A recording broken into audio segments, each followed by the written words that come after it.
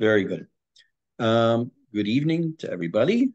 Welcome to the first class of what Bezrat Hashem will be many, many classes on the subject of tefillah, prayer. Just a few little technical notes. I keep people on, for those of you who've been in my classes over the years, you know this, but this is for anybody who's new.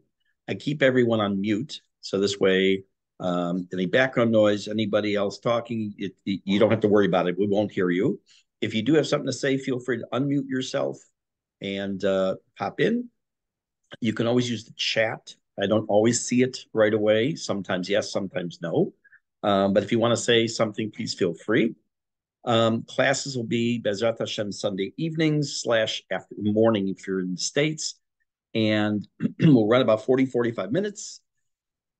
And I was asked just before some of you came on, like for how long you think this class will go.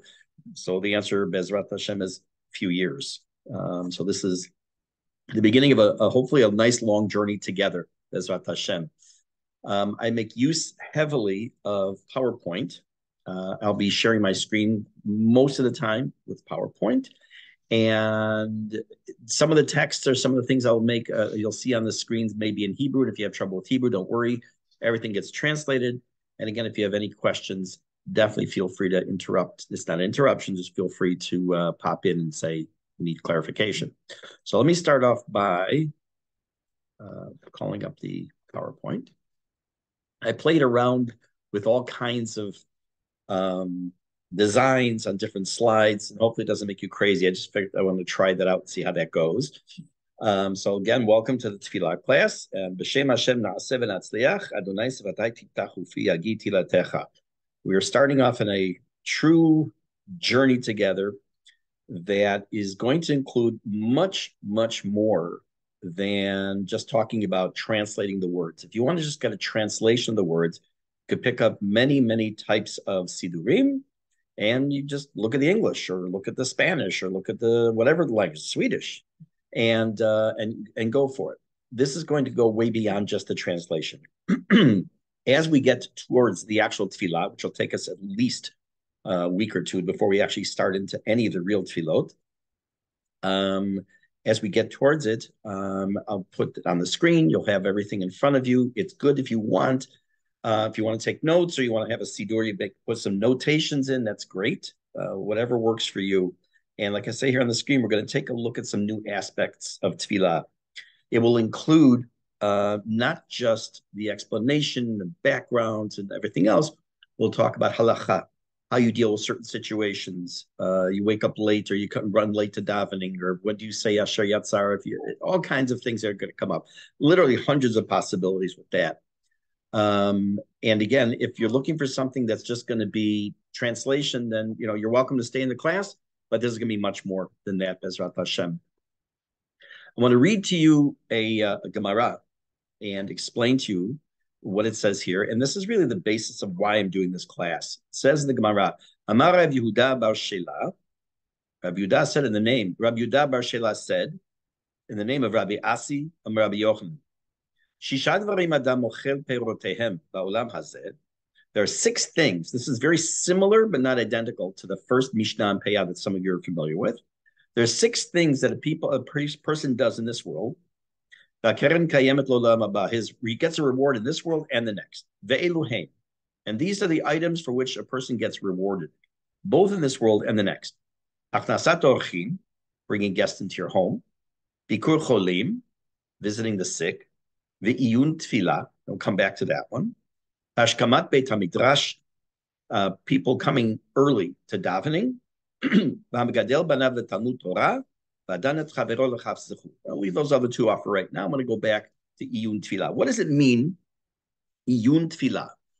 So it really means the studying of tefillah. Does that mean tefillah? It doesn't mean davening. And all these terms I'm using, we're going to see tonight. We're going to get into what they actually mean and some of the sources potentially for these words.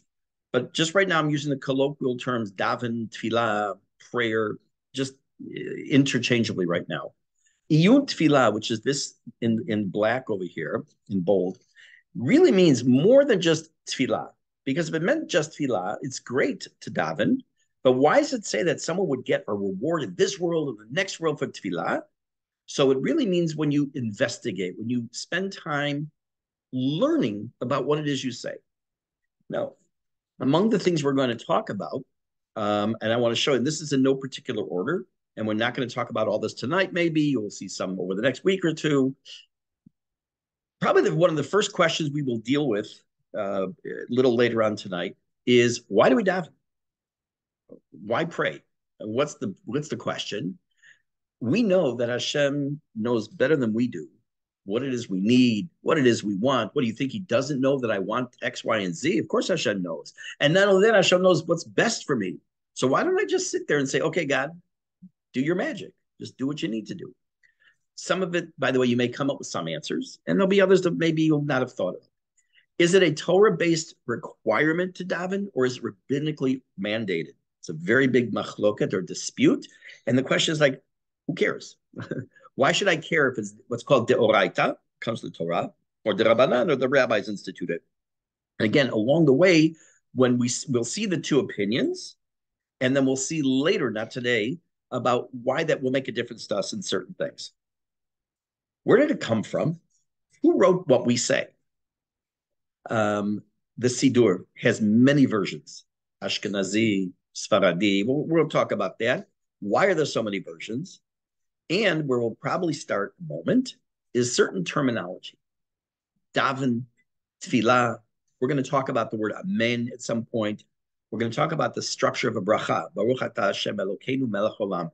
It's a coined phrase that we use literally tens or hundreds of thousands of times in our lives. But we have to first stop and see what does that bracha mean? What does it mean when we say Baruch atah Hashem Elokeinu melech haolam, v'chulei, etc.? We'll come to that. So the first thing I want to do is, because we're throwing on these terms, let's talk about the word daven. Many people think it's Yiddish.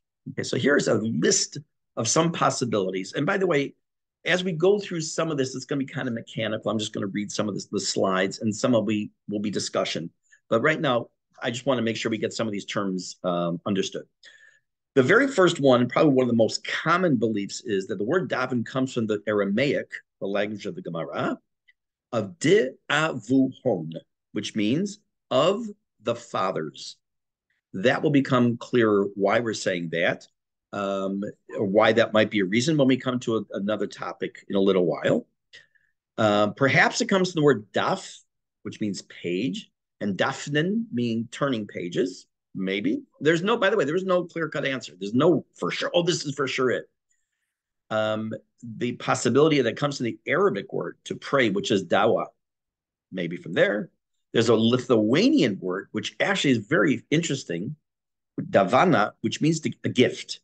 Now, why would that potentially be where it's from? Let's assume whatever country you're listening to this in, you had the opportunity, whenever you wanted, to talk to the president or the prime minister or the king or whoever it may be, anytime. His door or her, if it's a queen, is or potential female prime minister, obviously, or president, Bezrat Hashem.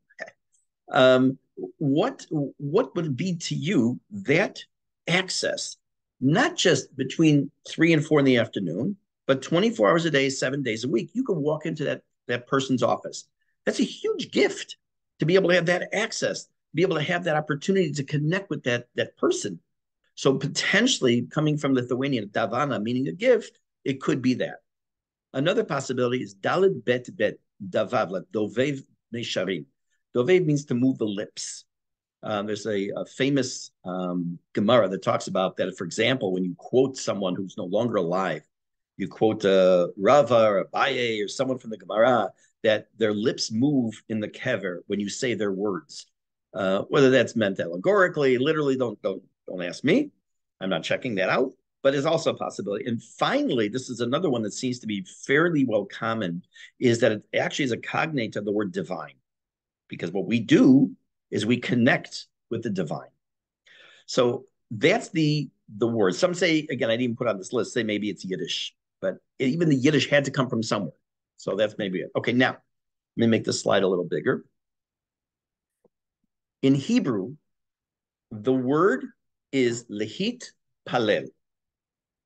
Even if you know this word already, let's take a look at it for a minute. The word Tefilla has two possible meanings for us. First of all, on the left-hand side of the screen, you'll see a little comment. Pei lamed lamed in Hebrew, the shoresh means a sense of judge, like plilim. Modern day Hebrew, you have plili, which is when you do something criminal. The word lamed hey taf. In other words, you have two parts of the word. If you look up here, I'll spread it out. The pei lamed lamed is the shoresh of the word. It does not mean to pray, not even close, not even close. It means to judge. Lehit, like lehit rachetz, lehit abel chas v'chalil. All these are reflexive. That means you do to yourself. So what does it mean? It means that you judge yourself. How? What does it mean? I get up and I go to daven, and what do you mean I'm judging myself? So when we get to Shmona Esrei way down the road, we'll discuss this in great detail. Let me give you a little insight. When we pray to God, and we ask Hashem, give me da'at, give me sense, give me knowledge. When we ask Hashem, give me abilities to do things, we also need to be asking ourselves, what is it we're doing with the things that Hashem has given us? Give me parnasa, give me money, give me health, give me clothing, give me food. But I have to judge myself, in quotes right now, and say, what am I doing with what Hashem has given me already? Am I using them in the right way? So every time I'm asking Hashem for something, we're also, when we're through tefillah, through prayer, we're also, the word lahit palel means reflexively, we in a sense reflect on, what am I doing with what God gave to me now? And that's what this meaning is over here. There's a fascinating explanation, another one, which has a completely different approach. And is pei lamed lamed has another meaning. It's to expect, to think, to incorporate. So the word filalti, it says, I'm sorry, go to the left-hand side over here. And again, let me read it, translate it. Vayomer Yisrael Yosef. What happens is that Yosef has now brought his two sons after Yaakov comes down to Mitzrayim and he meets Yosef, and Yosef brings his two sons to him. And Yaakov exclaims the following: Vayomer Yisrael El Yosef. And Yaakov said to Yosef, Re'ei fanecha lo filalti. I never expected, I never thought that I would see you again. Now Hashem has shown me even your descendants, your children. So here the word filalti has nothing to do with judgment. It has to do with an expectation or to think. I never thought. Because what we are doing when we daven, what we're doing when we say tefillah, is we're also thinking at that moment about a connection we're making with Hashem. There's an expectation that we have, there's an expectation that Hashem has. But that idea of expectation, which sounds somewhat negative almost, we're going to talk about much later down the road, but I want you just to see this idea of what it means of this particular word. Now, I want to actually, let me just see something. I'm going to self-edit for a minute, skip this. Okay. I'm going to skip the other slide. I was going to go back. I'm going to go back to that because I want to really get into the general question first, which I think really serves as a very good introduction. Why pray? Why daven? Picture the following. Now, some of you who have been in classes with me over the years, for those of you who don't know, I have taught and still teach multiple classes. Everything's available on YouTube, and I'll be happy to explain to anybody who's interested in the future what it is, what other classes we have. I'm going to just take it off of screen share for a moment. And we're going to talk about the idea of why we daven. So I was starting to say that those of you who've been in class with me before, you may have heard this mashal, but I think it really fits over here as well, this parable. A child goes to a birthday party.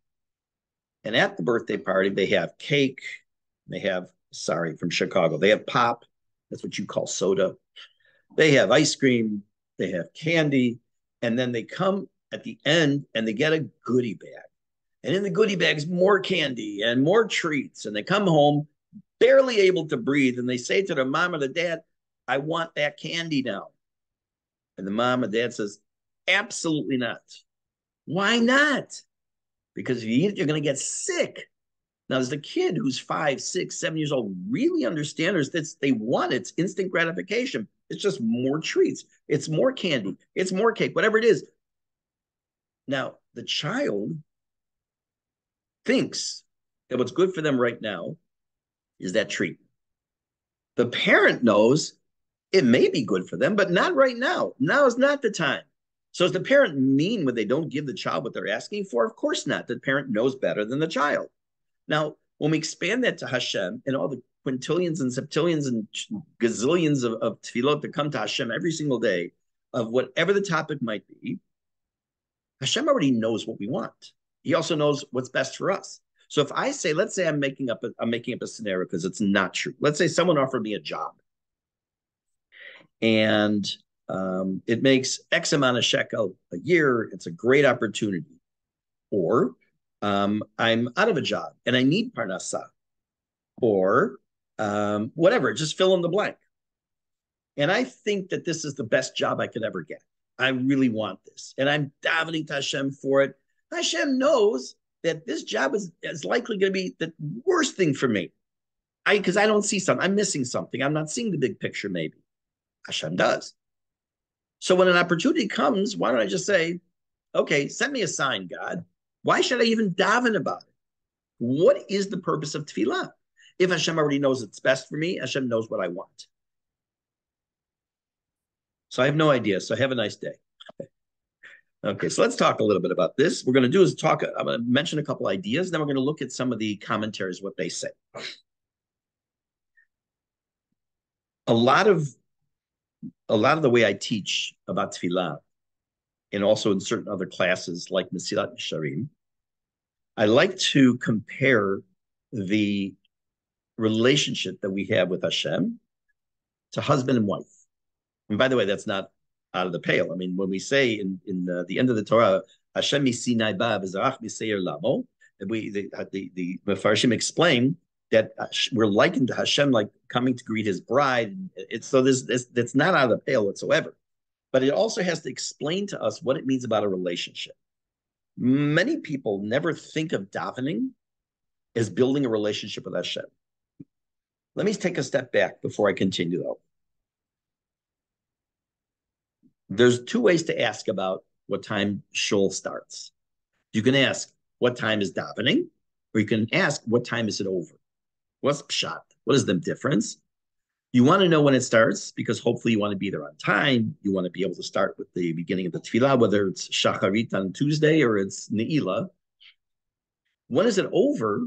Sometimes just means I can't wait for this to be done. And I just need to know what time I need to get there to make sure I'm there at a reasonable time and I finish with everybody and then we got Kiddush or whatever it might be. And there's everything in between. I do not pass judgment on people. You do what you're going to do. You come to shul when you're going to come to shul. But what it is happening, whether you're davening at home, you're davening in a forest, or you're davening at Bet Knesset in a shul, or in some shtibel or wherever it might be, you are actually building a relationship with Hashem. Probably one of the basic, simplest ways to start off is to say that the reason we daven is to make a relationship with Hashem. And what does that mean? Imagine the following scenario. Husband and wife. And the husband walks in, they've been married for 5 years. The husband walks in, morning, how you doing? Fine. Have a nice day. Good, bye. And they don't talk to each other all day. And near the end of the day, what's for supper? Let's eat. Okay, let's watch something. Okay, night, love you, bye. What kind of relationship is that? So what is the relationship that could be during the day? This is the marriage counseling course, but could be, that you say something to your spouse during the day. If you're not together, send him a message, give a call. I was thinking about you, whatever it might be. It's part of a relationship. So when we're going to shul, or let's just say generically, when we daven, when we say our tefillot, we're also every day building a relationship with Hashem. Hashem is available to us 24/7. I have asked many kids over the years, I teach a lot of teens and young kids. I asked them a very simple question. What is it that we have to thank Hashem for? And I give them a hint that it's only one word answer, and there's no other answer in the world for it. And the answer is everything. Because there's absolutely nothing that we have or do or see or are able to participate in without Hashem's giving us that ability. Everything. The fact that I can move my fingers, blink, talk, teach, think, that's all because of Hashem. And Hashem does this, as we say in Birkat HaMazon, V'chen, v'chesed, u'v'rachamim. Does it with grace. He does it with chesed, with kindness. He does it with rachamim, with mercy. But why do we even say that? So those of you who just were finishing up Sefer Nehemiah with me recently, before Pesach, you remember that there was a pasuk there that said that Nehemiah was saying that even when the Bnei Yisrael, quote unquote, spit in Hashem's face in various times in the Midbar, the next morning there was still manna. The manna was still outside the tent, in spite of the fact that Bnei Yisrael rejected God, spit in his face, kiviyachol chas v'shalom, and Hashem still gave v'chen v'chesed v'rachamim, so that when we do what we're supposed to, and we act like we're supposed to, and we daven, this is just building more of the relationship and the connection between us and Hashem. But again, if Hashem knows what we want, why should we do it? Just for a relationship? That's one reason. That's a good enough reason. So what happens when we daven? Let's ask even a better question. If everything, and because not everything, that's not true. If many things are decided up front, for example, we know from the Gemara on Rosh Hashanah that a person's mizonot, the money they're going to have at the end of this year, at the end of Tafshin Pei Gimel, I'm not talking 2023, but come Erev Rosh Hashanah, Tafshin Pei Dalet in September, the amount of money that I'm going to have in the bank is already determined for me on Rosh Hashanah, Tafshin Pei Gimel, back last September. So if that's the case, why don't I just stay home all day? I could watch Netflix, I could teach, I could play on the phone. Why go to work? It's already set. So what happens when we properly pray? And let's look at it before you even answer that, let's go from a different perspective. Person davens for somebody who's sick. Well, if there's a gzeirah, if there is a decree that person's to be sick for whatever reason, God forbid, then what does our tefillah do? How does that change? What is we supposed to change God's mind? Oh, you know what? Because they said, look, I'll tell you what just happened with Lucy D. Hashem Yikum Daman, for her children. For those of you who noticed the Tehillim, the public Tehillim that was being said, 95,000 chapters of Tehillim were said. 95,000 that were recorded in a matter of just a few days. So what was it that we were trying to change God's mind that she shouldn't die? So what is this about? We're not trying to affect a change in Hashem. Hashem doesn't change. We're trying to affect a change in ourselves. Let's say that there's Mr. Cohn, and Mr. Cohn, for some reason, is supposed to get pneumonia, God forbid. That was in God's chart. And every day, Mr. Cohn, who doesn't even necessarily know the story, he's starting to feel not so good. He starts davening for himself, or his friends start davening because they see he's not feeling good. They add him to the Tehillim list, or they add him to the Refuah Shlema list, and they start davening. We're not trying to change Hashem's mind that he's not going to give the Gezerah. We're trying to change ourselves. Mr. Cohn is trying to change himself, because if he changes himself, he's no longer the one who's the recipient of that Gezerah. He's no longer the same person. If I throw a ball directly at you and you don't move, I'm going to hit you. But if I throw a ball at you and you move, the ball did not change the trajectory. You moved. So if there's a gzeirah against the person and a person davens, that changes the person. And by doing so, the negative is going to get changed as well, because it's not going to, quote, hit you. What about the positive? Let's say I'm supposed to have 100 shekel in the bank at the end of the year. God forbid, only 100 shekel. But I daven for parnasah. And I start davening, and I realize that, look, I know that I don't necessarily, I'm making this up, of course, I don't really 100% believe that Hashem is the only source of my parnasah. Maybe if I go to my boss and ask for more money. But then I start saying, you know what? He is. Hashem is the only source. And I change my attitude, my perspective. I'm no longer the same Zev Shandalov as I was on Rosh Hashanah. So therefore, the amount that was going to be in my bank account at the end of the year could change. It also has to do with hishtadlut, known in English as hishtadlut, doing my part. Hashem is going to get involved. I need to show involvement. I need to do something about it first. Now, that discussion of why we daven, just a general discussion, could go on for a very long time. But I want to show you a couple of sources, and I'll translate them. Here's one. כדי לרומם ולעורר את האדם מתרדמתו היומיומית במשך כל היום. One of the things it's there to do is to wake us up from our slumber, our daily slumber that we go through day in and day out. I am sure that it happens to you, because I know it happens to me. Some days you'll go like, wait a minute, what day is it? Or, wait a minute, I'm in Shemona Esrei. Did I say Slach Lanu? Raman Rafa'in? Where am I? Our minds wander. We are stuck. We are sometimes just going through the motions without really engaging our brain. For those of you who learned Tanya, by the way, with me, that's Tuesday night's topic. Bezrat Hashem. So one is just to get the juices flowing and to wake us up. But we also have this idea. There's two more I'm going to share with you. Number one, כדי שהתפילה תלווה את האדם במשך כל היום. That we should have the davening, the tefillah, accompany us, throughout the day. How? Baboker, kishakam lifnei shetarud ba'asakav. In the morning you daven. Oh, sorry, I'm trying to just move this down here. In the morning you get up and you daven before your day starts and you get busy, involved in work. Then the emtzayom, in the middle of your day, kishatarud ba'asakav. When you are busy with your work and with your business, you take a stop and a pause from mincha, because you also want to engage Hashem and be involved. And then balayla at night, at the end of the day, when you're free and you're not encumbered by business, and hopefully you can clear your mind to daven. So this is just another general reason, but this is amazing what Rav Yehuda Levi said.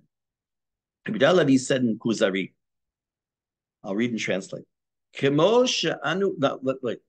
This needs an introduction. We as human beings are made up of two things.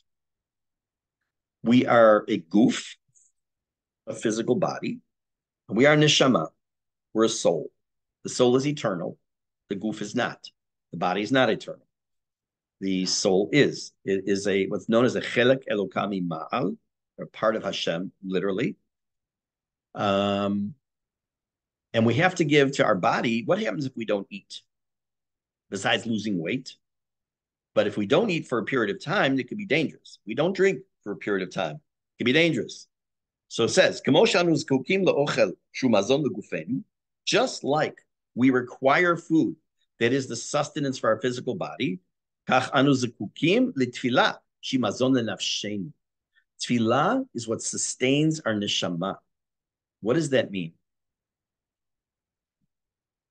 When a child is born, and the neshama, there's a whole machloket. Once the neshama enter the body, I'm not getting into that. But when the neshama, the soul, enters the body, the soul doesn't want to be here. Imagine for a moment, let's talk in human terms. You're sitting on a beach. You have a nice, whatever, cold drink in your hand. It is the absolute perfect day of weather. The water's gorgeous. You're surrounded by your family. You have everything. You have your svarim, you have your drink, you have your food, you have everything you want. And someone says, oh, you know what? We need you to do something. What? We need you to go down and climb into the sewer and get something for us. How readily would you want to do that? The answer is you would never want to do that. And yet the neshama, which is sitting, the Havdil, is sitting, as it were, in the Olam HaNeshamot, in the world of the souls of Hashem, comes down into this, which, how can you get any better than that? He has to come down into this material world. The neshama has no need for materialism, material things, nothing. And it comes down against its will, so to speak, into this world, into a person. What is it going to get in this world? You think if I eat an extra slice of pizza, it helps my neshama? You think if I spend an extra hour watching a movie, that's going to help my neshama? It's exactly the opposite. It doesn't do anything with neshama. So where does the neshama get its sustenance? When we do mitzvot. Again, a plug for Tanya. That's all about. When we do our mitzvot, and when we daven. Rabbi Yehuda Levi says that when we daven, That is the sustenance of the neshama. Why? Goes back to what we said before. That when we build this relationship with Hashem, it's not just like, hey God, good morning, Boker Tov, bye, I'm out of here. But we actually start building the relationship. The neshama itself in us starts to get more connected to Hashem. It says, "Hatfilah mat'ina otanu benerya sholechet umitma'etet kishemitrachakim mi'atfilah." When we daven, the tefillah gives us, it kind of loads us up, kind of like going to the gas station and filling up. It fills us up as we go through our day when we get further and further away from the moment we're davening. Now, let's say you daven, I daven early, but let's just say, okay, I'm at 6 o'clock is shacharit where I'm davening.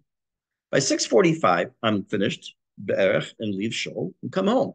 From then until, say, 1:30, when I daven mincha usually, I'm not davening. I'm hopefully learning, I'm teaching, I'm doing, hopefully living a Torah life, but I'm not in the active mode of tefillah. But Rabbi Yehuda Levi tells us in the Kuzari that the more I daven, the better I daven, and the more attention I pay to my tefillah, it gives me this energy to continue until my next tefillah. Because tefillah is truly the meeting point with Hashem, much more so than many other points during the day. Now, having said that, we want to see what's the source of tefillah. Why do we daven is not the question, but we know we daven 3 times a day on a weekday. And the question I want to deal with is, where did that come from? I'm not dealing tonight with, there's a question is that how many tefillot a woman has to daven. There's a difference between Sfaradim and Ashkenazim in the halacha. We'll deal with that at some point. Parenthetically, the order with which we will do tefillah when we get to it, Bezrat Hashem, will be based on an Ashkenazi Sidur, because the vast majority of the people in the class will be davening to the Ashkenazi Sidur. When there are differences between Ashkenazi and Sfaradi, I'll point them out. But why 3 times a day? Where'd that come from? Well, 3 is a nice number. Why is it a nice number? Because it is besides the fact, well, I shouldn't say besides, it's a number that establishes a pattern, right? So if I say to you, what's the next number in this pattern? 3, 6, it doesn't necessarily mean 9 is going to be the next number. It could be 2, it could be 6, it could be 12, because I didn't establish a pattern yet. A number 3 establishes a pattern. That's why we have in halacha the concept of a chazakah. A chazakah means that you've done something 3 times, and then once you've done it, you can only undo it by saying hatarat nedarim. You kind of like disavow the vow. So where does the number 3 come from here? So there's 2 possibilities. The Gemara tells us in Brachot. Itmar, we learn in the Braita. Rabbi Yosef, Rabbi Chanina Amar. Rabbi Yosef, son of Rabbi Chanina, said, Tfilot avot tiknu. Now, this is just a very tiny snippet of the Gemara. The Gemara is very long in this section. I'm just giving you the basic, and then I'll explain it. Rabbi Yossi, Rabbi Chanina said that tefillot were established by the avot, by the fathers, Avraham, Yitzchak, and Yaakov. If you remember, when we were looking at that list a few minutes ago of the maybe where the word daven comes from, I said the first one we're going to come back to, which is de avuhom, which means of the fathers. So one of the opinions that the word daven comes from is this, that the fathers, Avraham, Yitzchak, and Yaakov, were the ones who established tefillah. The Gemara goes on to explain, based on psukim, Avraham established shacharit, Yitzchak mincha, and Yaakov arvit.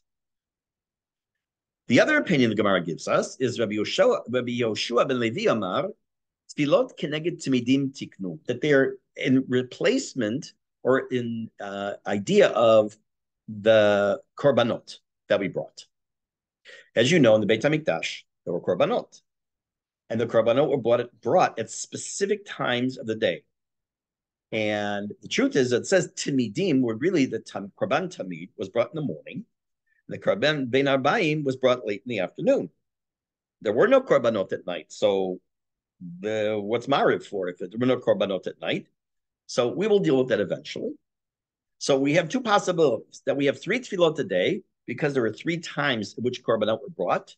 I mean, actually, I'm just playing my hand right now because it doesn't make sense if I don't. Ma'ariv is in place of that. It says the evarim and pedarim, what didn't burn on the mizbeach properly, during the late afternoon was then thrown onto the fire in order to be burned during the course of the night. So we have three stages. You have the morning korban, the afternoon korban, and the night the evarim and pedarim, the parts of the body that were not of the animal that were not completely consumed. So that's one opinion, which is the second one that we do 3 times a day like that. The other opinion is that we had the Abraham, Isaac, and Yaakov, that they established tefillah. Well, which is it? So the Gemara comes to a very nice conclusion. Ella, tefillot avot tiknu. They say here's the resolution. In fact, the Abraham, Yitzchak, and Yaakov did establish the tefillot, but it doesn't necessarily mean that are specific when during the day they were to be said. So the Gemara says, "V'asmachinu Rabbanan korbanot," that the Rabbanan, the rabbis, based it, meaning the timing, on the times that korbanot were brought. So it really is a synthesis of both. So as far as a mechanical answer as to why we have 3 tefillot a day, there were 2 answers, but really were 1. Now, we do know, oh, sorry, jumped ahead, don't want to do that yet. I want to give you a little preview. I'm going to give a specific class. It may be the next one or the one after that. That's going to kind of be a part of this longer introduction that has to do with times of day we daven and terminology that gets thrown around all the time that many, many people do not know what it's talking about. I'll give you one common example. If you make early Shabbat, you look on your shul calendar, as we have here in our neighborhood, it says something called a plag minyan. Okay, so you daven mincha at a certain time, and you can daven marli after that, and you make Shabbat early. So, what does that mean? What is plag? What does it mean? Chatzot hayom. What does it mean? The middle of the day. What does it mean? Mishe yakir. There are all these different terminologies that we use. I want you to be, again, those of you who've never had a class with me, who've had a class with me, you've heard me say this too many times. But my purpose in teaching is not just to give you information. Is to make you more educated and to educate you in things that, unfortunately, many people either take for granted and say, I don't care if I know it or not, or never heard of that before. So I want to make you more educated. And in order to really get into tefillah, into siddur, and all this, you also have to know this piece that I'm alluding to, which I may do already next week. It has the beginning. I'll have about 5 minutes of math. I'm not a math guy, but it's actually very simple. And the rest will go through what's called a journey through the Jewish day. Now, we know that we use a siddur to daven. Okay, siddur could be this. Nowadays, it could be just your phone. It could be a book. It can be from your head, which is not the greatest thing to do. I'll tell you why in a minute. But where does the word come from? This one should be fairly obvious, I would hope. Like we recently had a seder, right? And we had a seder on the night of Pesach. It means an order. And the word siddur means it's been put in a specific order for you. Imagine for a moment you go to someone's house for a meal and they bring out, you sit down to the table, the smell, the aroma is fantastic. And they bring out dessert. You say, well, that's weird. I mean, other than my wife and a few other people I know, they don't usually consider the dessert the main course. So they bring out dessert. And after dessert, they bring out a salad. And after salad, they bench. And after benching, they bring out another salad. And then they bring out some chicken. And then they bring out whatever. It's like it's all out of weird order. Or you get invited to someone's house to have brunch and breakfast.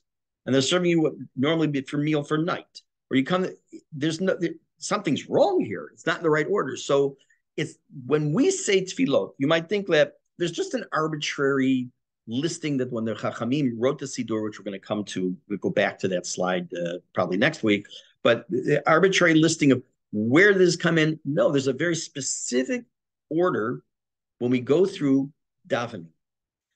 I've read in more than one place. There's a Siddur written, a commentary on Siddur written by a man named Rabbi Yaakov Emden. Some of you may know his name. In the 1700s was a source of very big machloket in Judaism, which is actually a historical, interesting dispute.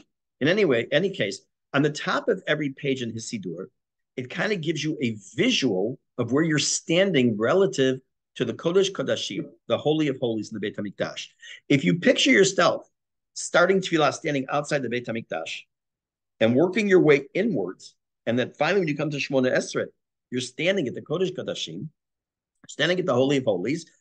That's why you start a journey. If I'm going to drive from my house in Ma'ale Adumim to Eilat, I'm not going to go up to the Gilboa first and then go over to Haifa, then go to Tzfat, and then go head south. This is a very specific order I should be going into unless I'm looking for a fun time all over the place.